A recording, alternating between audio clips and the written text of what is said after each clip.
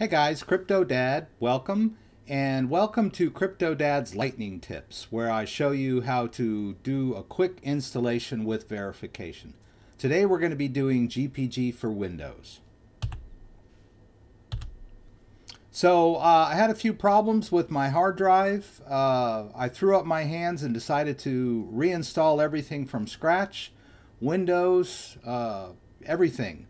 So I had a lot of software that I needed to reinstall, and I thought, why not do a lot of quick videos so you can walk through with me while I do these installs. So today we're doing GPG for Windows.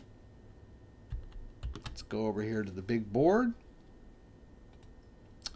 All right, so we're going to use Firefox, and keep in mind that we want our options to reflect the always ask where to save files. This helps us when we are downloading software to put it in meaningful places on our hard drive.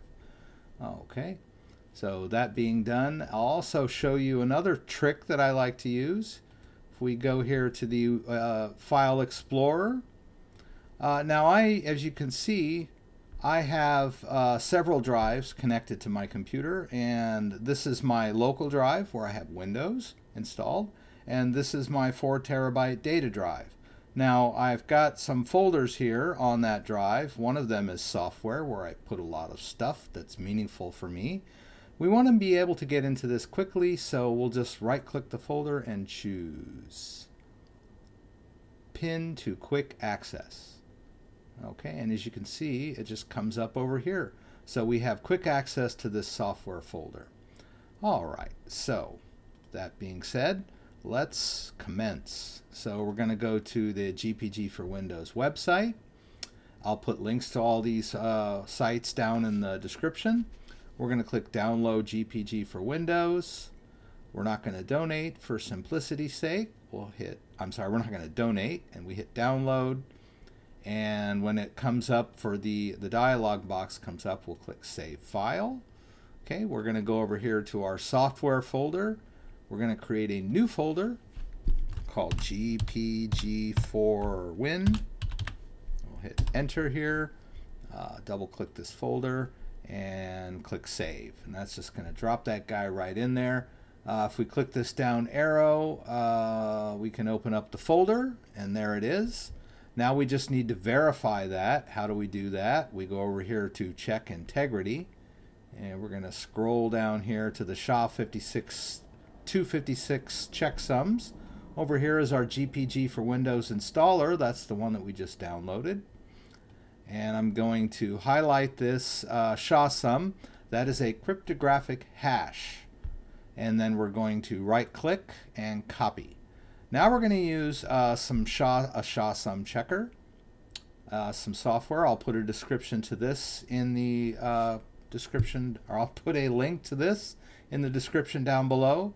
We're going to click Browse, and we're going to go over here to our GPG for Windows. Now, let's say it wasn't the last thing that we had saved, and we just opened up to downloads or whatever.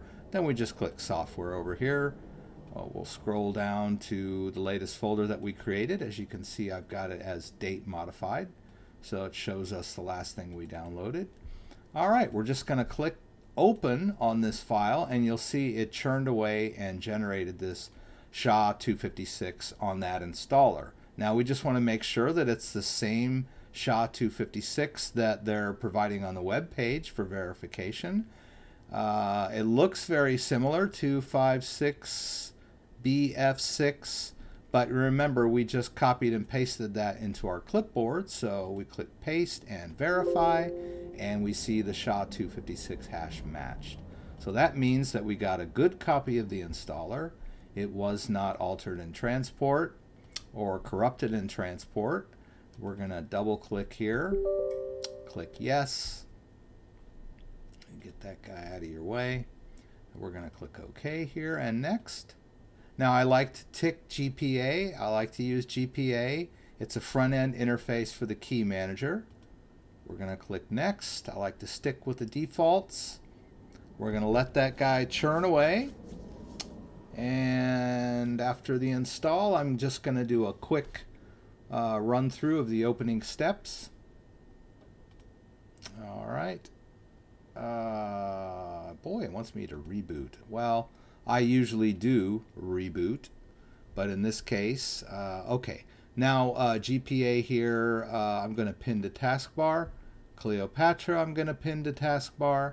And then I'm going to get rid of those guys because I like to keep a clean and tidy desktop, as you can see. So we just click that GPA, and that's our first run. We'll generate the key in a different video. That's your personal key. And there you have it. There's that empty key manager, and that's where we can download developers' signing keys for our cryptographic verifications. Okay, guys. Well, thanks for joining me. I'm glad you came. I'm trying to get these installation videos short and sweet for those of us with short attention spans like myself. If you like this video, give me a thumbs up. And if you want to be alerted whenever I post new videos, click the subscribe link. Thanks again for joining me. See you again real soon.